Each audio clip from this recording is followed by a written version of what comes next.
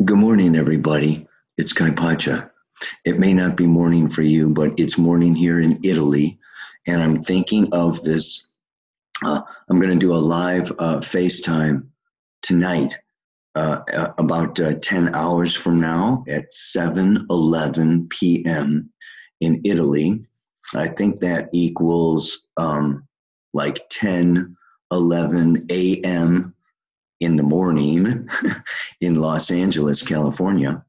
And I'm just thinking I'm kind of new to this FaceTime stuff, but I'm pretty sure I cannot share my screen.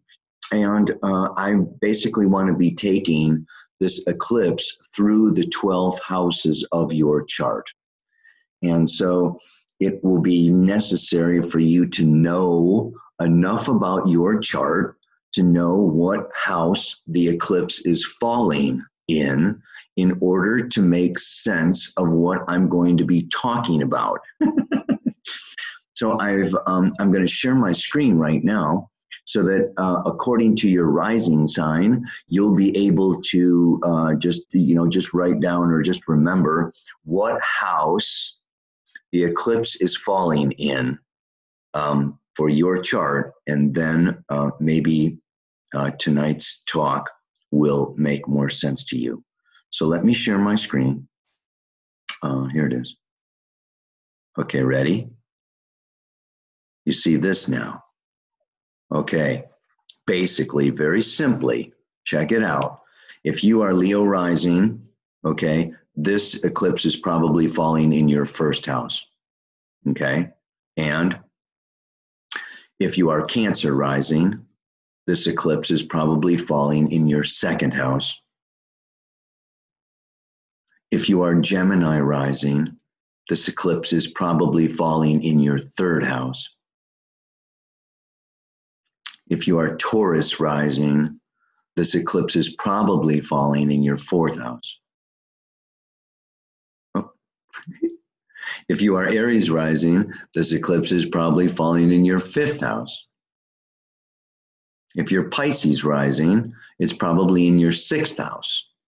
You get it? If you're Aquarius rising, it's probably falling in your seventh house. If you are Capricorn rising, it's probably falling in your eighth house. And if you are Sag rising, it's probably falling in your ninth house. And if you are Scorpio rising, it's probably falling in your 10th house. And if you are, Jesus, man, Libra rising, it's probably falling in your 11th house. And if you are Virgo rising, it's probably falling in your 12th house. You get that?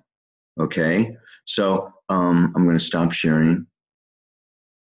I say probably because, it really varies. The rising sign changes a degree every 4 minutes. So like you can, if you're right on the cusp or you're, it may not be exactly that. So it's best to pull out your chart and see exactly where 28 degrees, 53 minutes of Leo is in your chart. There's 30 degrees in a sign, so it's right at the very end of Leo, okay? And then tonight, boom, I'll just be talking, but I won't have the charts because I can't share the charts on Facebook Live. Hope to see you, or hope you can see me or whatever's going on. Okay, namaste, aloha, see you later.